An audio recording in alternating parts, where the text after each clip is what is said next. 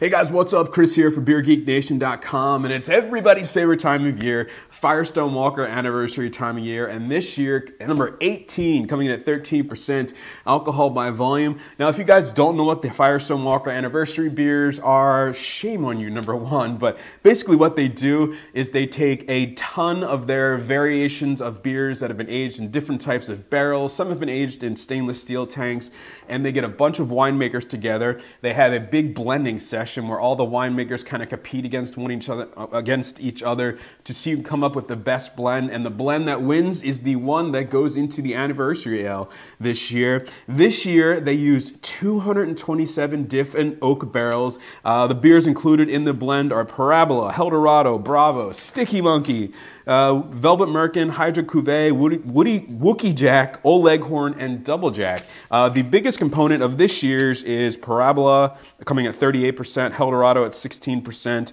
and Bravo at 16%. So it's definitely going to have a bourbon barrel, you know, an imperial stout kind of vibe to it. Each year, again, the blends are all different components, different percentages. So they're different every year, and they stand on their own every year. So let me get this one into a glass, let you guys know how it smells, tastes, and give me the final verdict on Firestone Walker's 18th anniversary. All right, guys, so the aroma on the Firestone 18.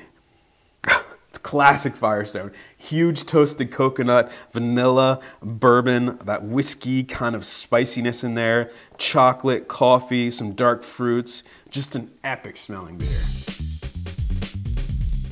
All right, guys, so the taste on the Firestone Anniversary. Cheers. Oh, wow. Wow, massive toasted coconut right at the front of the mouth. I always get a ton of toasted coconut in Firestone beers, barrel-aged beers, I should say. Chocolate, espresso, middle of the mouth, big kind of dark fruit sweetness, a little bit of plummy cherry, dark cherry type of character in there, maybe like a chocolate covered cherry, some more of that bourbon coming through, vanilla, more toasted coconut. In the back, definitely getting a little bit of heat from the alcohol, a little bit of sweetness, a residual sweetness in there. Again, more vanilla, more coconut, a little bit of oakiness, a little bit of chocolate left over in there as well. I will definitely say you definitely can pull the Parabola out of this one if you've had, it's like a amped up Parabola. A little bit of dark fruit complexity to it, a little bit of a barley wine, kind of English barley wine complexity to it as well. It's, 13%. It's a big beer. It feels like a big, chewy, barrel-aged beer, but it goes down surprisingly nice. It's awesome stuff. All right, guys, so the final verdict on the Firestone Walker 18, 13% alcohol by volume. Get it while you can, guys. This one is getting an A+, and I will go out on saying this is probably, and I got to think back a little bit, probably my favorite anniversary blend so far, just because it is so cohesive. Some of the other blends, definitely some of the beers stand out.